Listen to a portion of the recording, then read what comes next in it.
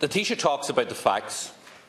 I'm not sure, because the Taoiseach responded last week that you watched the video of me questioning some of the bankers.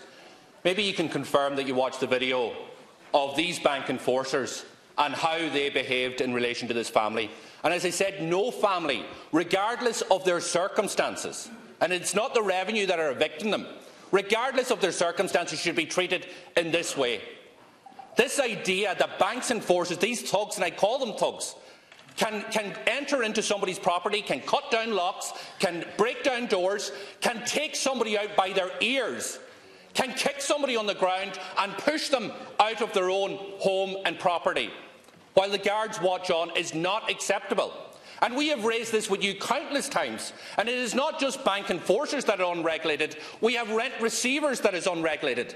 But why are they doing this? And why is the public so outraged? And I commend the public for standing up in solidarity with the family and people who are facing eviction and standing against the type of thuggish behaviour that we seen last Tuesday. Why are they doing this? Because your government has completely abandoned these communities. You have rolled out the red carpet for the vulture funds. You're allowing thousands of sales of restructured performing mortgages to take place to the vultures outside of the code of conduct of the central bank, and you have allowed time and time again the banks to write rudshop over ordinary people. So Taoiseach, will you, because you said if it may is required, will you ensure that this is the last time that unauthorised, unregulated bank henchmen will be entering property and behaving in the type of despicable way that we seen in Roscommon last Tuesday? Taoiseach, 1 minute.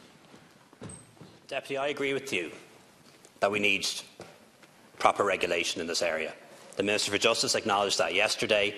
He's established an interdepartmental group to examine it with the view to them reporting to him in January, in only a few weeks' time. So I agree with you that we need regulation in this area. I agree with you that nobody wants to see people evicted ever from their homes, particularly at Christmas time. Where evictions occur, they should only ever happen in rare cases after the court has heard both sides of the story and has issued a repossession order first and an eviction order thereafter, and that, I understand, happened in this case. But I'm very concerned, Deputy, that you've had nothing to say about what happened afterwards. 20 or 30 people arriving in a cattle truck, armed with baseball bats, who then injured 3 or 4 other people, set cars alight and caused an animal to be shot dead. I find it very concerning that you have nothing to say about that. That you've made 2 contributions now, and you've not condemned. You've not condemned. You've not condemned. Taoiseach,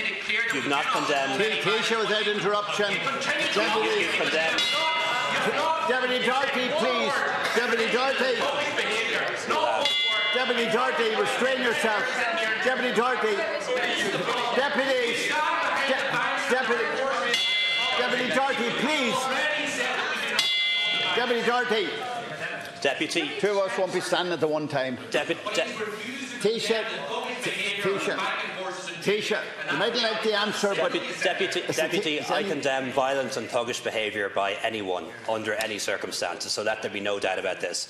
But in 2 contributions, in fact in 3 contributions now, you have dismissed the fact that tax evasion is a serious offence. You have criticised the Gardaí. You have criticised the High Court for making this order, having heard the cases. You've got injury time. And you have said nothing about the thugs who climbed on the back of a cattle truck, 20 of them, broke into property, injured 3 people, killed a Deputy Doherty and killed a dog. Deputy Doherty, I'm moving on immediately to Deputy Brendan Howland. Deputy Doherty. Deputies. If this continues, Deputy, I will have no choice. When it comes to Sinn Féin and the rule of law and public order and condemning violence, it doesn't take very long for your balaclava to slip. Deputy Brendan Howland. Deputy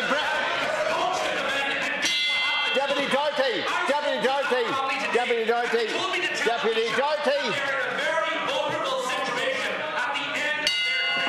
If the intention is Deputy Doherty, I will have to exercise if necessary. Deputy Brendan Howland, with 3 minutes. What's the remark? What was the remark? About my balaclava slip. It's disgraceful, and it's diversionary tactics because you refuse to condemn what happened. I would suggest that you both. I would suggest that you both read the blacks when they're available, and maybe we could revisit it. Hold on, Taoiseach. No. You can both read the blacks, both of you, and if we have to revisit it, we will. Deputy Brendan Howland.